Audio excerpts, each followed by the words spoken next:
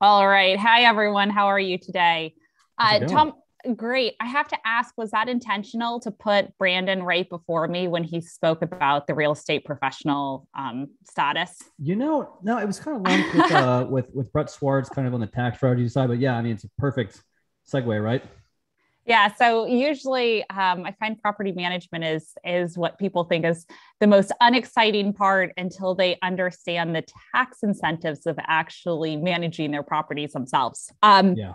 So, anyways, from that perspective, our key takeaway or key lessons we hope you take away from here is to get involved with your property management, be able to control it to obviously increase your net operating income and succeed with your rentals. So just to begin with, I'm going to share a couple of slides, but would love to let you know who I am and a little bit more about what I do. So my name's Dana Dunford. I work at Hemlane.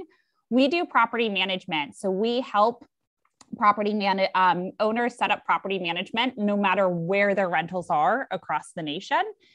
And that's through providing local support for them, as, like introductions to leasing agents, as well as providing them a transparent platform to control their rentals. Yeah, and again, Dana, Yeah, I know go for it. real quick, I'm going to plug you because I do believe we had Matt Owens on earlier talking about systems and controls and outsourcing and automation and all that to our personal life and businesses. To me, this is one of those instruments that can be used to do just that. So that's why you're on here today. So Awesome. Well, thanks so much. So I'm going to go ahead and share my screen here. Give you guys just a little bit about understand. I'm going to make this interactive. We're going to do kind of two games. First, a quiz, and then second, go over a Monopoly game. But just kind of show you the power of managing your property management to basically control the outcome of how successful you are with your properties. So let's just go ahead and test your property management knowledge here and go ahead and blow up Tom's chat here with the answers. So the first one is, what percentage of rental properties do you think are managed by a third-party full-service property manager? I'll let you take a couple of seconds here to either choose A, B, C, or D. And Tom, you can tell us who yeah, gets. did the screen change for you all? Maybe it's just me. Oh, my sharing's paused. 1 second. Oh, you Let know me what? just Yeah. So 1 second. Let me just okay, go cool, like cool. this and do my whole desktop here. Well, we got one that showed 30%. So Okay. Can you guys see my screen now? yep. Great. All right. So someone said 30%. They are pretty close there. So 28% Yeah. of folks use a third-party full-service property manager. That means most owners, landlords, do not use a property manager. And so if you're out there struggling with your property management, there are ways to succeed. Majority of the market are managing their properties themselves and using alternative solutions to that full service, doing it themselves using a leasing agent, repair coordinators, et cetera. And that will only continue, like Brandon said, with education and knowing that this will actually help from a tax perspective. You'll see more people continue to move towards saying, how do I get a little bit more involved in my property management? Yeah, So go for let me it. ask you a few things. So do you know if those, so I mean, the bulk of the market is doing their own management, which blows my mind. Unless they had the tools in place to sort of automate it. Are these just people who manage it by, by notepads and Excel sheets? Or are they really, oh my word, you go back to what, again, Matt Owens and I were talking about, that is something you got to get out of. You can't be spending your Yeah. hours to save, $40 a month. Yeah, it's a combination of both. I mean, there's still, from the perspective of the market, because mass market is still folks who own properties personally, and then LLCs and C corps are next. And from that perspective, majority are still pen and paper or just starting to get onto online solutions, which is exciting. But a lot of it has to do with, hey, how do you optimize that? I bet if they look at and they add their time in, how long it takes them to do that, I bet they don't have a great cap rate if they put themselves on that property management line and how long they're taking. Yeah. I bet from that perspective, they're not optimizing their property management as well No, I as mean, they could. again, not to keep plug in this, but this is how I am about Hemlane, very, very pro and bullish on it. But one traditional property managers that you might go to and hand off the property, they charge markups on labor, supplies, they charge fees for tech fees or marketing fees, annual renewal lease fees. I mean, so many fees that when you look at it, I did the calculations, they end up making more cash flow per month than you do. So that was my aha moment. I was like, okay, that's not going to work. Yep. Yeah. And I think if you put together the numbers and you get educated on the property management, you can do really well, right? And increase that cap rate, which we'll show you today. So great points there, Tom. We're going to go over this in our Monopoly game that we're about to go through. So what is gross rent multiplier? I'm assuming most of you at least have purchased one property, but this is kind of back of the napkin math to figure out what the ROI will be on the property. And Tom, you want to give everyone the answer here? Dividing the property price by the annual rental income. And we'll go ahead and go through an example shortly here. And then finally, my last question for you guys. This actually has something to do with Brandon, so the CPA side, but you want to remove and replace a few of the rotting bricks on your exterior walls. So not all, but a couple. Is this a repair or a capital expense? This one, I don't know. I'm going to guess A on this one.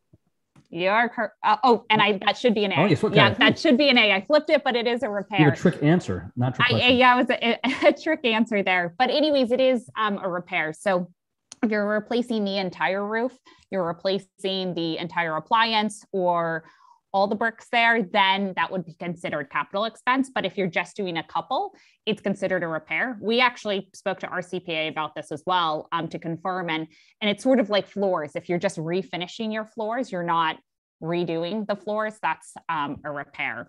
So some things for you guys to keep in mind as you go into the property management and understand how much are things going to affect not only your taxes, but also your cash flow and overall property management, what you should be thinking about doing.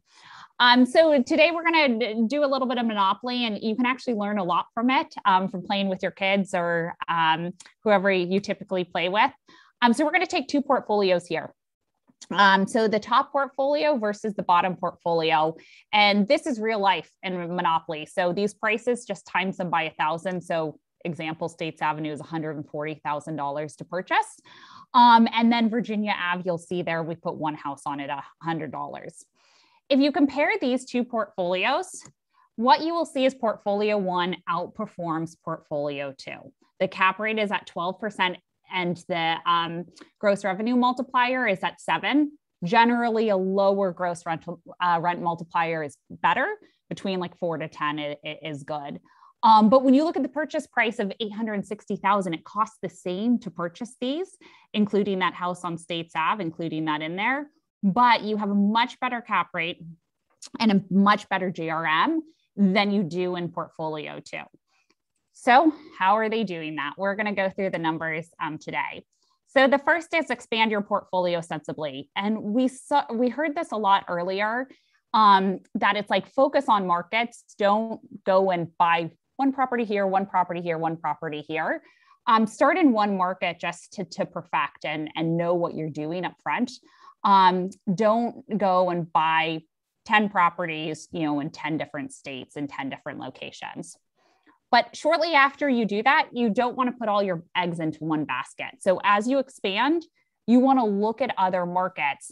And this is where the best investments aren't in your backyard. And Tom knows this very well. He's traveled, he's been in, I think you were in the Bay Area and now in Texas. That's right. But from that perspective, he doesn't live close to his properties. So how do you set up your operations and property management where you can still get that real estate professional tax status? But you don't necessarily have to live close to your properties. And I correlate it a lot to the stock market. So if I live in San Diego, and I think someone referenced San Diego earlier today, if I were just to invest in the stocks in my backyard over a 5-year period of time, here's the San Diego Biotech and Pharmaceutical Index, okay? If I just did that, this is what my return would be. But if I invested in the S&P 500, which is obviously nationwide, you'll see that my returns are much better. So that is actually the advantage of once you start getting your property management set up, starting to look at other places to go to optimize your return, which is what we see in portfolio one when you look at that Monopoly scorecard. So you can see you can live somewhere that looks like Oregon over there, close to Washington. That's where you live, but you can have properties in various different places. You don't necessarily have to buy in your backyard. And then avoid losing justifiable income. So this is community chest in Monopoly.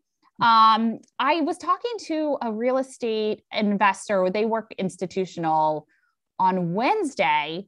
And I asked him, I said, what percentage of your rentals do you collect pet rent on? And, this guy had like over 1,000 single family homes. And he said, about I think 12% of them. Well, 50% of tenants, and now that stat fluctuates a little bit depending on where you are, but they own pets. And so he's probably losing out a lot on his pet rent, right? Yeah. By just not following those standards. And if you looked at his revenue lines and you looked at the pet rent line, you could double that, right? Yeah. By just having standards to make sure that pets are qualified, emotional support animals are qualified through a standard process.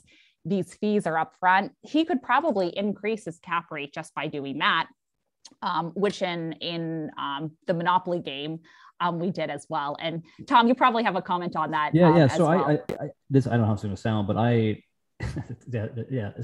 it'll sound bad, but I love pet fees, right? And not, so I've seen, property managers or investors charge a one-time fee, but what you have here, which is what I do as well, is I have a recurring revenue stream for pets, right? And it does increase your cash flow 10, 20% typically month over month. So it's a trick that a pretty simple one in your tenants or your leases, $25 to $40 per month per pet is a nice way to have a little boost in revenue.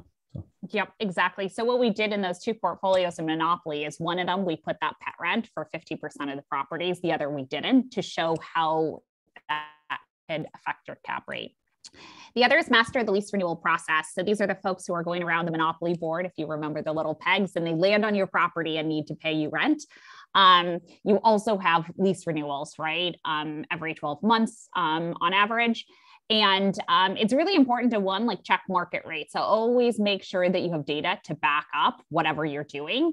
But on top of that, with it, you need to do that because of fair housing and discrimination.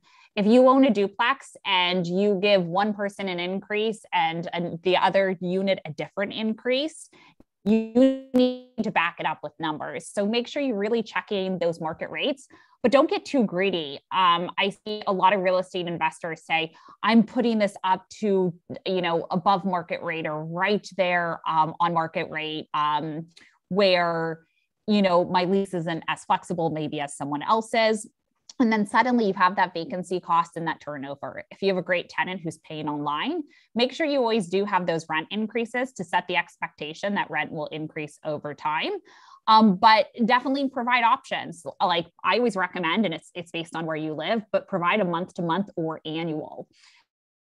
In other words, when you go to your tenant and say, hey, I'm increasing rent by 2%, they might say, oh my gosh, I can't believe you're increasing rent by 2% during COVID. But if they see a month-to-month option that's at 5%, they're like, oh, wow, the annual one is a great deal. Let me sign up for that. And then set it for the turnover season.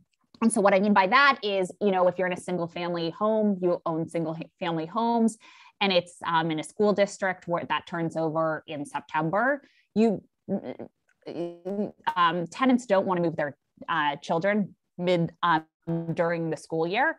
And so it's probably during the summer that you would see the hotter turnover season. So you want to set the lease term for 18 months or 10 months, whatever it is, to get on to that hot turnover season.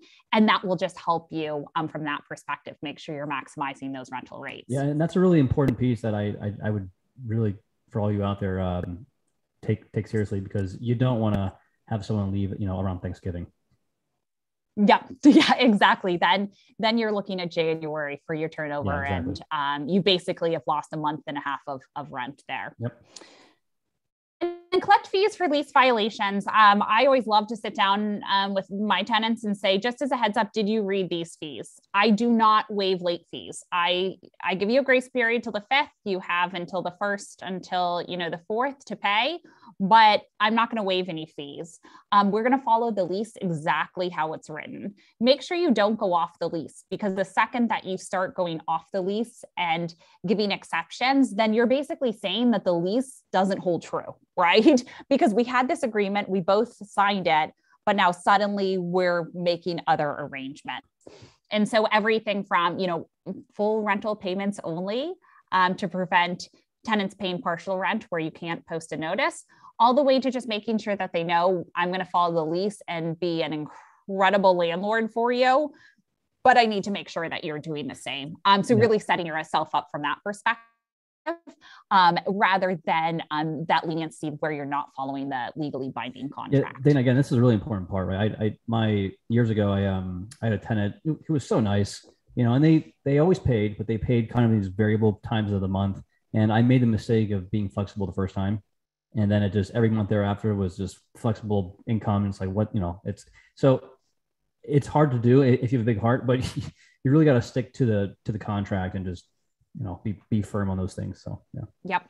And the best way to do it is right up front when you're signing that lease. Can you make sure you've seen these terms? Like, do not ask me to waive them, because then if they do ask, they're going to say, oh, I remember when I moved in, they said, don't ask me about this. And they won't. Will make your property management a lot more effortless for you.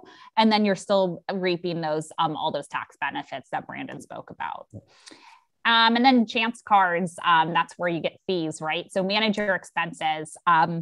This is one we see a lot, especially our repair coordination team sees. So make sure you're doing annual maintenance, setting it up on your calendar for certain things like your HVAC system. If your tenant's changing filters, making sure that they know how to change filters. If you need to, it depends on the property and what your lease says, but even sending those filters to them to make sure they change them. But making sure you're just doing the $300 maintenance rather than having an $1,800 fee for some new system or a really expensive bill there. And then with utilities, especially if it's a single family home, that should be the tenant's responsibility to set it up. You don't want to manage those fees and then request the reimbursement for the water bills and electric bills. One of the ones I see most common questions now is Wi-Fi. Well, just like apartment complexes, should I give my tenants free Wi-Fi? No, because then they're going to call you at 2 a.m. when their Wi-Fi goes out, and you're going to be talking to Comcast trying to get that set back up. And then if you're in duplexes, multifamily, depending on how the metering's set up, doing some metering right off the bat so that you're not having to manage that. But when you can't sub-meter, definitely tracking the usage and making sure you're not losing money. I've seen a couple of properties come to us where we're looking at the utility bills, and it's like, wow, you guys could really reduce or you could really make sure you're not losing so much on expenses if you were actually charging the tenants what the usage is, and every year readdressing what those fees are. And then during turnovers, make sure you're checking for leaks, drips. The biggest one we see is like running toilets and things like that. Make sure you're always checking for that to make sure that utility bills, whether you're paying for it during the turnover or when the tenant's in the property, that there isn't any loss just because of leaks and drips in the with the plumbing. Hey, Dana, sorry, a few questions here. From Daniel C. How do I track usage without submetering? This is, by the way, this is over my head. Yeah, no problem. So basically, if you can't submeter the property and so you're getting like one bill for multiple units, what you want to do is you're getting the bill and then you're going back and charging the tenants, saying, okay, tenant one, there's one tenant in the property and it's a 1-bedroom. You pay 1/3 the cost. And there's 2 tenants in a 2-bedroom next door, and you pay 2/3 the cost, right? And so you're going to get the bill, and you can't just divide it out and say automatically this person gets charged this, or this unit gets charged this, and this other unit gets charged the other amount. And so what you actually want to do is track over time in an Excel spreadsheet how much water was actually used and who the tenants were that were there, and understand patterns. Usually it's number of people, which increases water bills or electrical bills, not always the square footage of the property. Sometimes you can see patterns based on square footage of like just bigger ones tend to have more water usage. And then basically in your lease contracts, you would write, tenants are responsible for utilities, we'll charge them back for it. And then if it's over a certain amount, we will charge you more, but this is the standard fee, just to make sure you yourself are not, say you set yourself up and say every month I'm going to charge the tenants $100 for water. And then suddenly you're finding that the water bills are $150 and you're taking that loss because it's not in your contract. That is super important. And so there's some properties where it's much more difficult to do the sub-metering, to be able to say, unit 1 has this water bill, unit 2 has this water bill. Sometimes it's more difficult to do that. And so when that happens, you want to make sure you have all this data backed up to understand the patterns, to make sure you aren't losing any money based on someone always running water or always running their HVAC, and suddenly your bills get super expensive. And it's usually when we take over properties that can't be sub-metered where we start seeing, wow, whoever the landlord was before the new person took over was really losing out because they were charging too little for the utilities. Does that make sense? Yep. Awesome. And then one other one, I think this is an interesting one. Yeah. From John P. So he has trouble. It's been a recommendation by his PM to have the tenant handle the air filter. And obviously there is some risk in that if they buy the wrong one or they put it in backwards or whatever it may be. So he apparently is in San Diego, so not a cheap market if that is a big mistake. From my experience, again, with Hemlane, you can kind of direct who you want to go do that. I would gladly pay someone $150 plus the cost of a filter to go do it if you are, worried that the tenant can't handle that. So. Yeah, I mean, the other thing is agents and inspections. Like, hopefully you're doing annual inspections as well. It's very easy for you to tell your leasing agent, hey, just as a heads up, I got a filter from Amazon sent to the property. Can you make sure they know how to install this correctly? And let's take a video of it so that we can share that with all future tenants of how to do it. So I think that's also another way to do it. If you don't want to be spending $150, but you want, to pay less than $10 for the filter, and then make sure that tenants install it properly. That's another way to do it as well. Because you're right, most tenants, when you say change your filter, they have no idea what you're talking about. Yeah. And so from that perspective, you definitely want to make sure they do it correctly.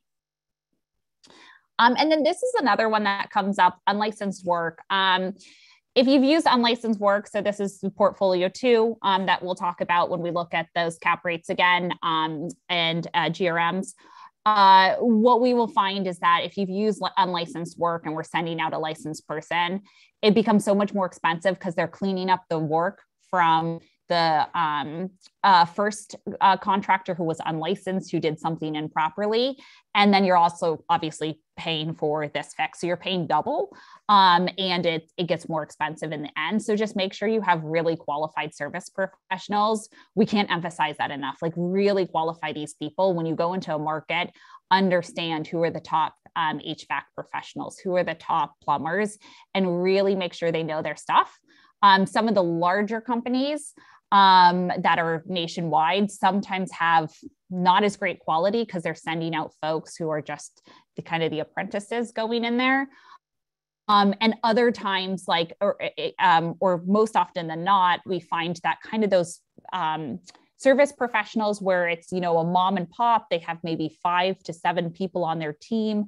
It's still the people who own the electrical shop or HVAC company that are still going on site to help do the work. A lot of those licensed contractors we find to be the best. So just making sure you're really getting the right people there.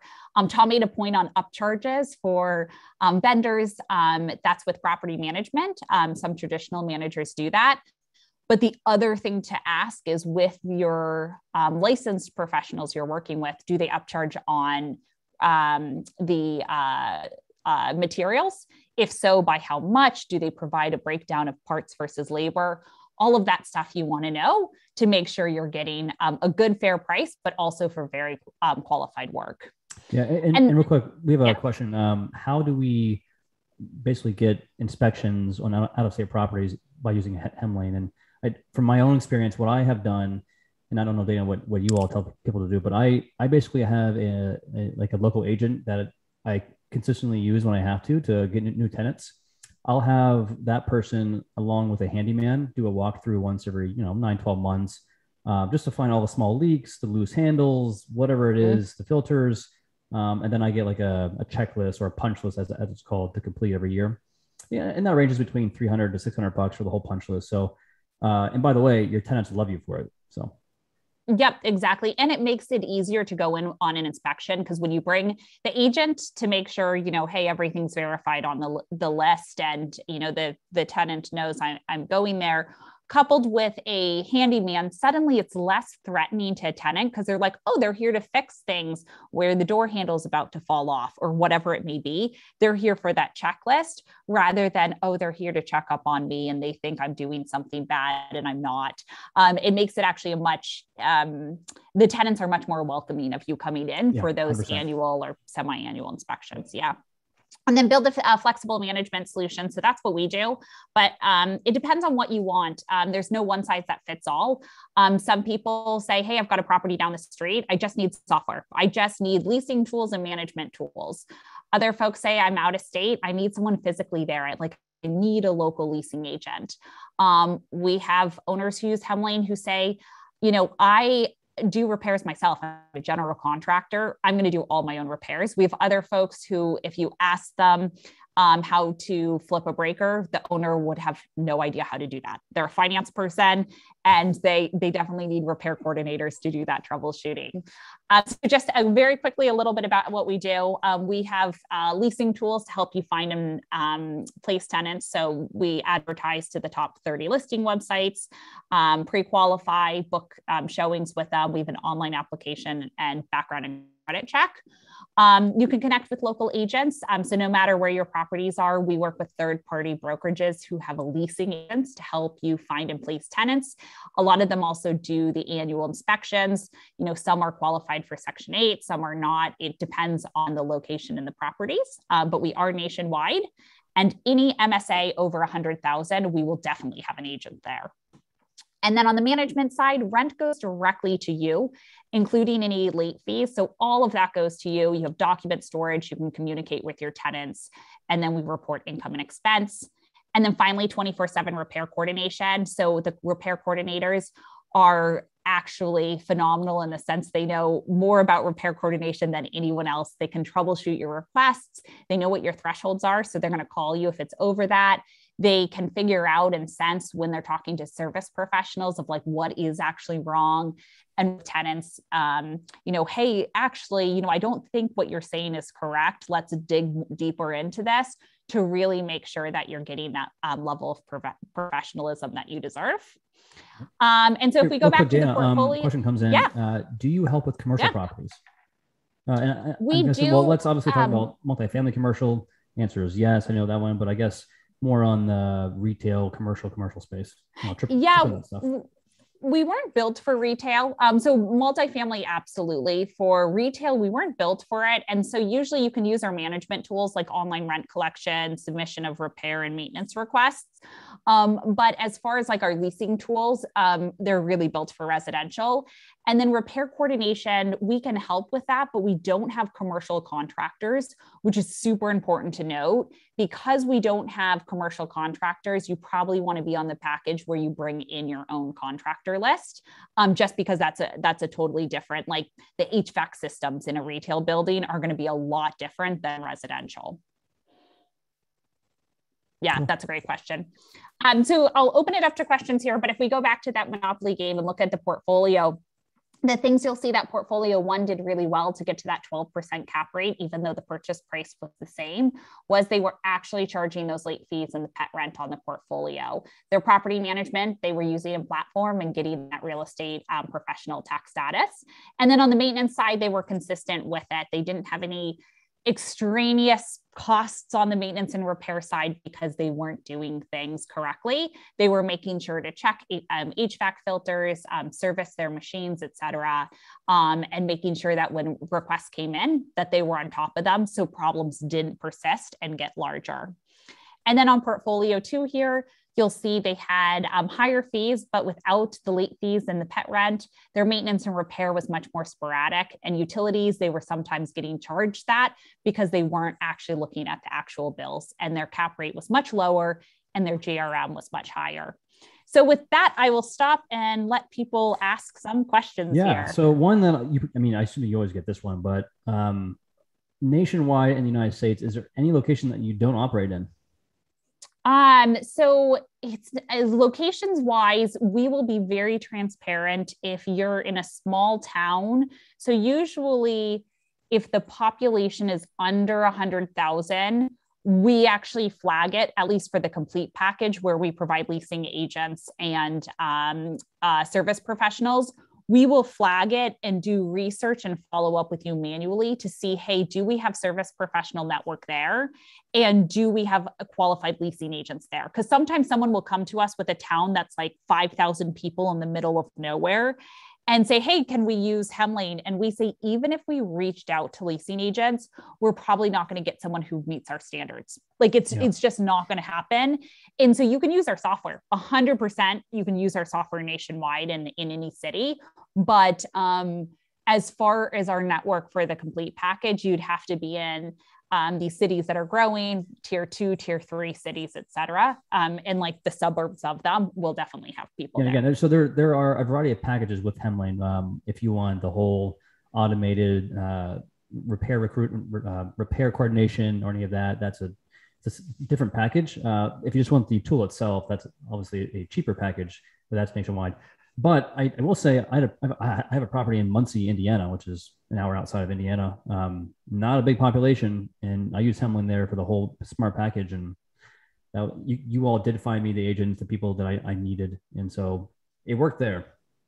Yeah, and it can work. We flag it, and then we would, Tom, have manually followed up with you if we couldn't, if there wasn't someone qualified in that city. We would have definitely been really transparent about that. And it's both on leasing agents, but also service professionals. Like the smaller the town is, the more difficult it is to find people who meet our criteria and have the reviews from that perspective. Yeah, that's fair. Then a follow-up is, do the contractors who do your repairs take before and after photos? You could probably request that. I definitely get before photos. I think I get both, before and after.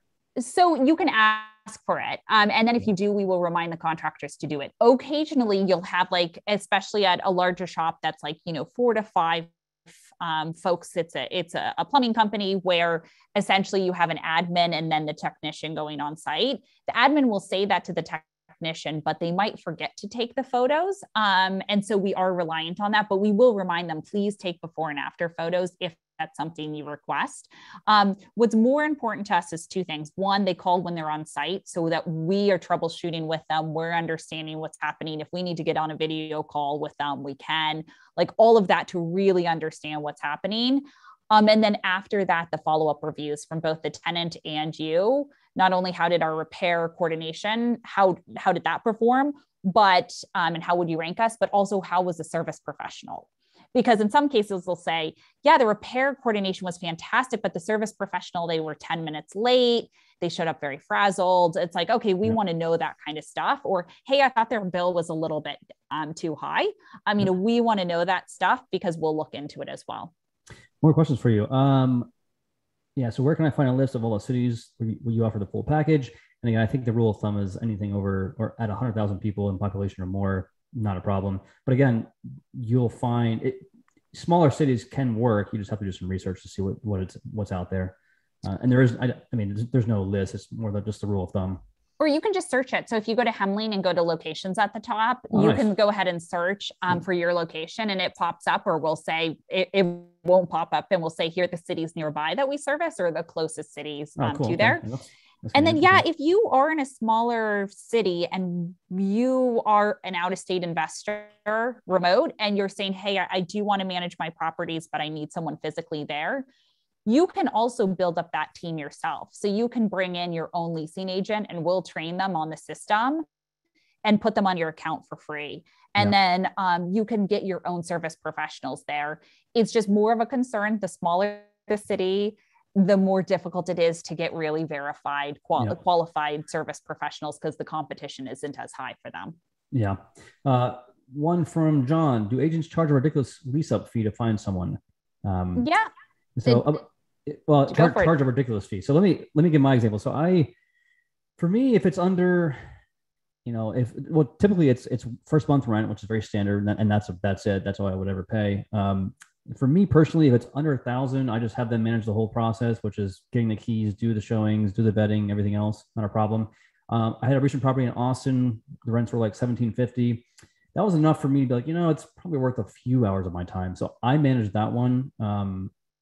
And by the way, the package allows you to do your own marketing.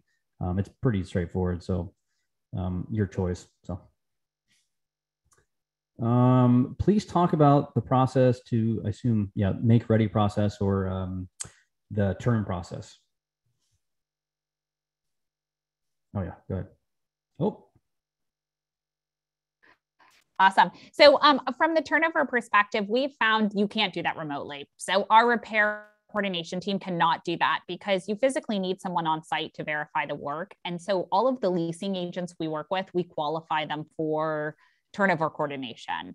Now, some of them don't do turnover coordination, but the owner doesn't need that. So that's okay. They can just focus on leasing. Otherwise, the person who picks up the keys from the tenant does that move out inspection and says, thanks so much. They're going to be responsible to make sure when they hand over the keys to the new tenant that the property is in move-in ready condition. And the benefit of that and working with the leasing agent is they're the ones who built this relationship with the tenant, and they want the tenants to give them good reviews, right? They don't want bad reviews on their services. And so they really want to make sure when the tenant's there, they feel like it's home and it truly is move-in ready. So it's the leasing agents who will do that, and they'll bundle it as part of their package. They'll do both the turnover and the leasing. We've actually thought about integrating for leasing, because you had asked about leasing fees, Rently, and these like self-showing lock services, where you could go up to the door and swipe it, and the credit card would be charged. The driver's license is there. You make sure the person leaves. A lot of our users are remote, out-of-state investors. And what we don't want them to think is that that solves the leasing problem. Yep. Because when you are remote, it's really important to have someone who's close, who can drive by and say, hey, something looks off here. Or, during the showings, oh, this light bulb just burnt out. Let me go ahead and replace it. So it is still really important. Like while we are a technology company and very, tech first, we also realize, hey, this is a people business. And you really do need to make sure there's someone physically there, especially if you're not. Yeah, I mean, I found if it's really up to you to an extent, right? I've negotiated with the agents that have placed the tenants that when property comes due, they're going to help manage the turnover process with the handyman and everything else. So I think, Dana, you're saying it can be done. You just have to kind of have those conversations with the people that are placing tenants and everything else. Because some people won't want to do that and others do. They're fine you paying them whatever it is, $500 to run the whole process on the turn plus the placement. So, Yep, exactly. Yeah. How about maintenance activities, not repairs, like HVAC tuning? Yeah, that's all done through the coordination process. How long does it take?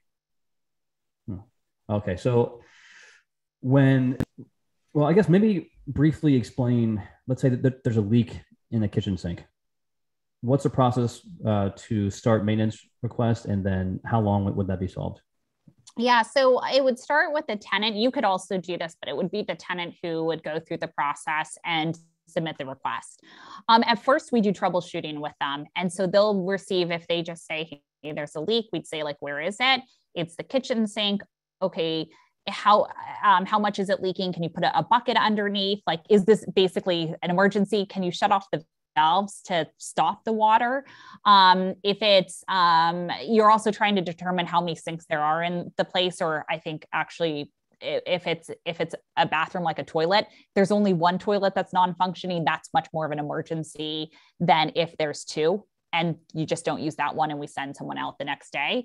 So from that perspective, it starts with troubleshooting, where there's both our chat service do the troubleshooting initially, and then the repair coordinator getting involved to confirm the troubleshooting and say, do I need to do anything else? Is this out of the ordinary before dispatching? If it's an emergency, someone's going to be on site within 4 hours. But what we're trying to do is reduce emergencies, because as you know, the repair bills are always at least 2x for someone to come out at 10 p.m. or 2 a.m. in the morning. So, if they can put a bucket underneath the sink or they've turned off the valves and there's no more leaking, we can send someone out the next day or 2 days later based on what works with the tenant's schedule. So it starts with that troubleshooting. Then we dispatch the service professionals. We give a service professional 24 hours to accept before we start moving on to the next service professional. If it's your own service professionals, you obviously want to make sure they're pretty responsive, because if you only have 1 or 2 in there and you don't want to use our service professional network, we will definitely follow up with you if we don't hear from those service professionals. So we're always balancing. It's interesting. Repair coordination, I always say, is the most difficult part of Hemlane, for like the most difficult position at our company, much more so than engineering. And the reason for that is because you have 3 people and you're trying to make sure you're keeping everyone satisfied. The tenant just wants someone there now, right? They don't care about the cost. They don't care about anything except getting the issue resolved. The owner wants it resolved and wants to keep the tenant happy, but they don't want this outrageous bill. They want someone at the right price. And you have the service professional who says, yeah, I can make that out there, but I really need to know everything to go get a part. And then on top of that, they want to make sure that they're going to get paid very quickly, which we help with that payment. So anyways, you have 3 different people you're working with. And so we always make sure to find that middle ground to keep everyone happy. Yep. Awesome stuff. Dana, it's always good to get this product in view of these investors and people that are, scaling up their own portfolios. I do think it's a centerpiece to the overall process that Matt and I talked about earlier. So again, for all you listening, this will be a link to trial it and take a look at the demo and all that and see what you think. And we'll send that out after the event and go from there. So Dana, thanks for your time. Great. Thanks so much, Tom.